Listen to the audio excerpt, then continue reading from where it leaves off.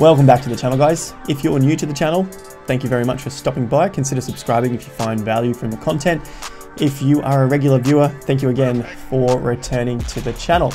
Guys, let's get into Bitcoin today. Obviously, we've seen it spike up to $33,000. We're going to go through the charts and, of course, the news today. Let's take a look at some of the Bitcoin news that's coming out and potentially some of the fundamental reasons as to why we're seeing a spike on Bitcoin price. Like every other video, if you find value from it, hit me in the likes down below. It does go a massive way to helping out the channel in the YouTube algorithm. All right, without further ado, let's take a quick look at Bitcoin market cap and previous videos that I got on the channel. So yesterday I got Bitcoin flips Buffett and then some goal setting as well. So if you guys are into goal setting, getting your finances in check this year, definitely check out that video there. Okay, coin market cap, all the cryptocurrencies. Highlighted Bitcoin again, $607 billion market cap, 32,669. Of course, we hit a high of around 333 as well. $33,333 high on Bitstamp. I don't know who's putting in those orders, but that's what we've hit so far. Now, we're getting very close to flipping Tesla. Yesterday, we flipped Berkshire. That's why I got Bitcoin flips Buffett. Today, we're getting close to flipping Tesla, Elon Musk, $669 billion market cap. Bitcoin, we're at $607 billion market cap. Let's take a look at the chart as well. So I do put a lot of technical analysis videos up on my channel, so check those out as well. I've been getting into the news the last couple of days just to start to piece some of the fundamentals together with the technicals. Often I find channels just do all of the fundamentals. We just look at all the news and then you don't really get a understanding, a feel for what's going on. You just get overly hyped on the news. And right now, the news is great everywhere. The narrative at the moment, as we'll see with the news articles, is that there is a shortage supply on Bitcoin. Obviously, we know this mathematically. There's only 21 million Bitcoin. But even more so now when we look at some of the liquid and illiquid numbers of Bitcoin floating around out there. So quickly on the chart here, this was yesterday's bar, the 2nd of January. Today is the 3rd of January, so this is the start of today's data. Volume is very high as we break through those high levels. I think we're going to see, I could shoot myself in the foot here. That's absolutely fine. Personally, I have been doing my buying early on. I did a lot of it through this area here. As I saw the breakout up here, I did buy a chunk back here at around 6, even 5 grand actually. That was for my retirement fund, but I did do a lot of buying up through this level as it broke through the 10,000 and a little bit through here, again through here. So I'm saying that because I am not emotionally tied to this price of 33 grand. I don't need to make my first purchase up here.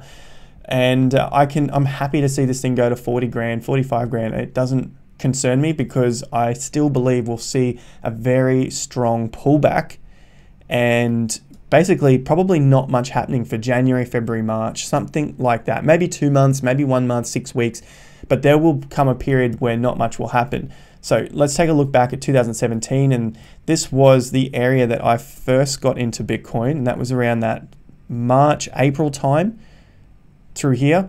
And basically we saw the top get taken out. This is the old all-time high of 2013. There's the top. Now I'm bringing this up because of the market sentiment, the feeling, what's going on. And then what happened after that is that the market just took off and we went all the way to close to $3,000 for a Bitcoin after having sat in $900, $1,000 per Bitcoin. So it basically doubled, tripled up to 3,000. And then what happened is we took several days, weeks actually, to recover from that and then start to move again. This period was so long for a lot of people. Everyone thought this was the end. I definitely thought this was the end because I'd never sat through a Bitcoin bull market before, especially an emerging economy or emerging asset class that can go on these monster runs. And so if we take a measured look at this top through to the bottom, there's 34 days. Let's take a look at the market from this previous top, because that was the first scary time. We had 3 big days down. So if we say that's where the market basically stopped in its tracks and it started pushing up again, but it didn't really go that much higher from that top. That's why I'm using this one. Then we had 52 days, so nearly 2 months. Now let's take another measure and look at it from the absolute top until it broke its top again, 54 days. Now let's take a last look at this top where the market basically was halted in its tracks on huge volume. You can see the volume down here, massive volume, because the volume's much less up here. So this top through to until the market broke this high again, which is at bar, 72 days. So basically, I'm looking at 50 to 70 days after the first massive run up. This is a huge run from March into June. So 3 months like we've seen now, October, November, December. It's the first week of January. So 3 months, massive move up. And then basically 50 to say 70 days until it broke its top again. So if we took the lower end and said 45 days, a month and a half, 6 weeks, that's what I would be expecting after we see a top come in.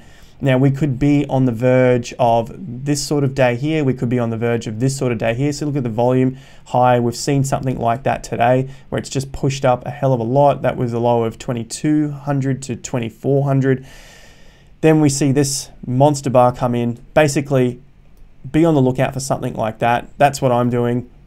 You guys need to make your own call. I think, yes, we're going to see something similar to that at some point.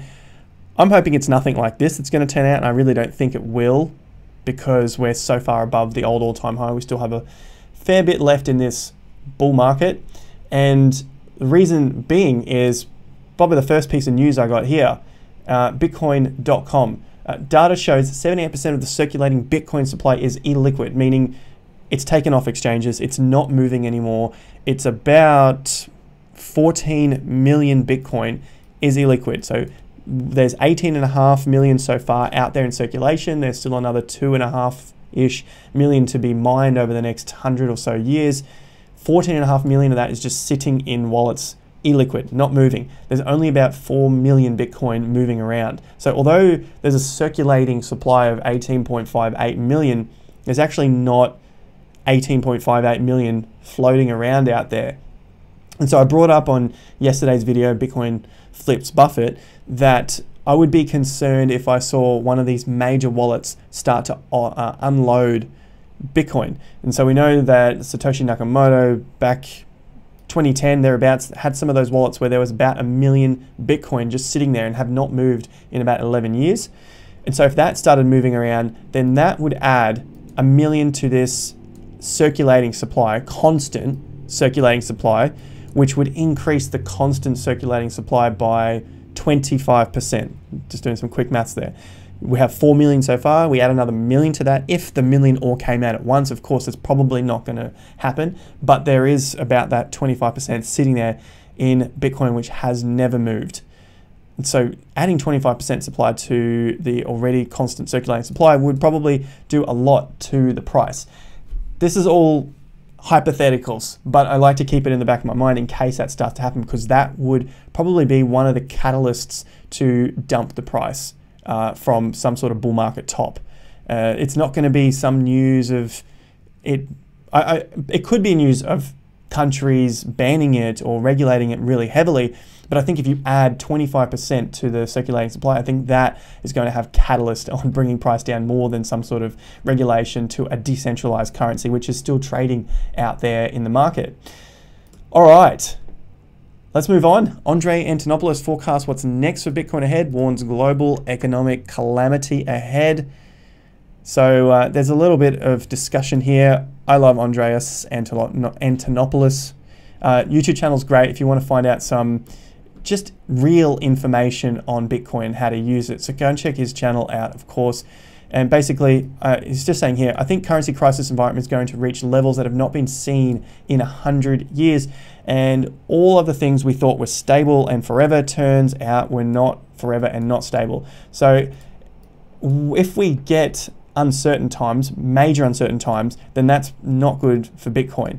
Like we saw with the COVID crash in March of 2020, when things became really unstable, that dumped the price really hard. Although we think it's some sort of backup plan to the certainty out there, or to the uncertainty out there, I should say, Bitcoin is the backup plan, it's not nearly there yet. And Andreas talks about that through this article here, just saying that there's only 6 billionaires, Bitcoin billionaires out there. That's not a space for a Bitcoin to sort of help and take over, and take over as our reserve currency. It's not there yet. So we still need to go through some growing pains. Next on the list is Bitcoin worth 1 billion leaves Coinbase. So this adds to the liquidity crisis. Institutions FOMO. Now I always take that with a grain of salt. How does this writer of CoinDesk know it's institutions? How does Omkar Godbole know that it's institutions? There is some data to show that it could be institutions, but at the same time, we don't know for sure. And Ki Young Ju is saying it is institutions over here. Let's have a read through some of this. We could see institutions. Here we go. Institutions focused Coinbase Pro exchange registered an outflow of 35,000 Bitcoin, worth more than 1 billion early Saturday. So that may be the reason for the recent spike that we just saw over the last 24 hours.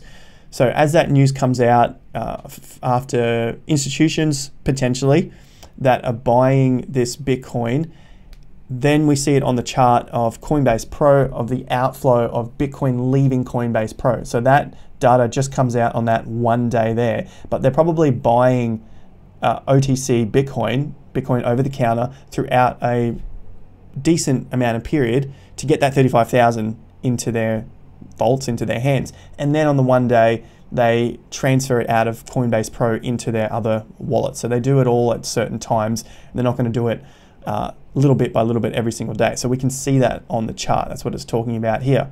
The large outflow comes a day after 12,000 coins left. So now they've taken off total of 47,000 Bitcoin out of the circulating supply.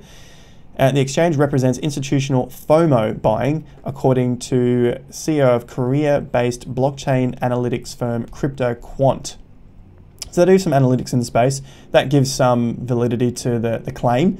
Massive outflows from Coinbase Pro usually end in Coinbase's cold wallets for custody, which is directly integrated with the exchange's OTC. Institutions typically transact over the counter in a bid to avoid influencing the spot market price. So that's the assumption. That's what we're putting together here, saying that it is institutions trying to buy a hell of a lot of OTC. It could be small family offices, could be any of this, just trying to get their hands on Bitcoin without influencing the price too much. And then when they see these measures in charts like this through companies like Crypto Quant, then I guess that's them FOMOing in more and more, knowing that there is a lot more Bitcoin being scooped up than they're getting on the OTC desk, I should say. So there's the tweet itself, and I just love that there's always more tweets through here as well. Cameron Winklevoss, obviously we know the Winklevoss twins who own a lot of Bitcoin. ETH was the best performing asset, up 450% of 2020. Hands down, and still below its all-time high. Today, it's the equivalent of 15K Bitcoin. I would take that bet all day long. Basically saying buy ETH, buy ETH, buy ETH, buy ETH. Next, this one is just talking about the price. So Bitcoin blast past 33 grand for first time, hours after blowing through 30. And that's why I think we're getting closer to some sort of blow off top. We've just done 10% in a day at all-time high levels. That's wild. What does the average Joe expect to happen? Does he expect it to keep going 10% every single day from here? You keep increasing 10% on 10%, you're just going to get something ridiculously exponential until it pops, until it bursts a lot. Massive. And I think we're on the verge of that now. What we looked at last time through the bull market is every time we get these little pullbacks, they become shorter and shorter. So we saw the pullback at around the 19K level, and here's the first pullback. That's where we had some stopping volume at the top. I know that's the top of the area here, but we got the top here, and then before it took off again, there was 16 days. So top to bottom, 16 days until we took off again. Now we measure the next move, which was about, there's the top, there's the bottom, 1 day, until it took off again, about 4 days. All right, so we went from 16 to 4. We could measure it from this point because that's kind of the stopping volume. Look at that massive volume there. until it took off again, about 7, say 7 or 8. So we went 16 to 4 or 8, then to 2 days. We can just count that with our eyes. We don't need anything more than that. 1, 2. Now we're going to see a 1-day reversal and take off again. Who knows? But essentially the reversing period has been halved every single time on the way up. Take note of that. Take note of these areas that the stopping volume's in. So we've gone 16. We've gone about 4 or 8, depending on where you're measuring from. We've gone 2. If we see 1, we see 1. But it's getting shorter and shorter, and eventually we come back. Eventually. Where it comes to, I've got my alert set here, so we'll keep tracking it on the channel. With that said, if you do find value from the channel, let me know in the comments down below. What are you guys seeing?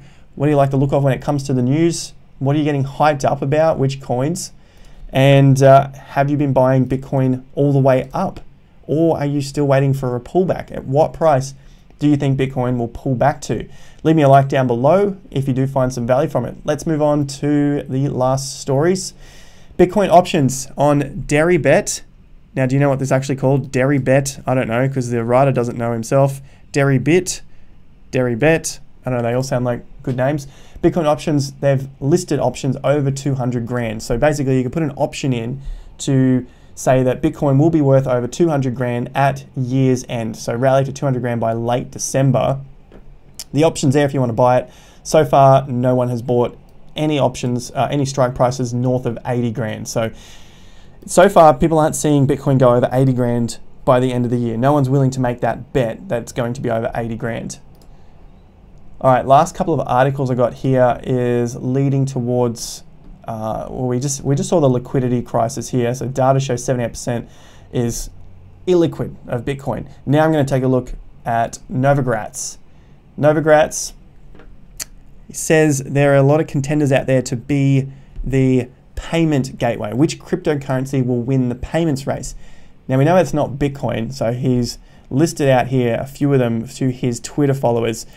DM, which has, it was Libra, now it's DM, that's Facebook's coin. Bitcoin Cash, maybe just as a shitster, who knows. USDC or Tether. So what's the result?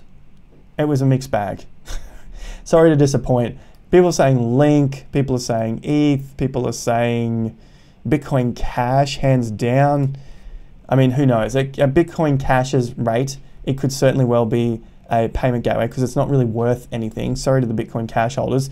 Look at the massive losses in your Bitcoin value if you were holding Bitcoin Cash. There was a peak at, what, nearly 5% of a Bitcoin. Now it's sitting at nearly 1% of a Bitcoin, all the way down here. Huge volume has come in. Maybe we're seeing some stopping volume, but I don't know. I don't want to take my chances on Bitcoin Cash just yet.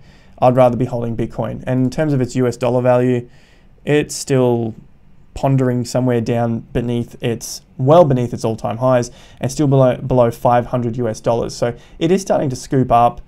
We're seeing volume at the tops, and so that's not giving me confidence that we're going to see a breakout just yet.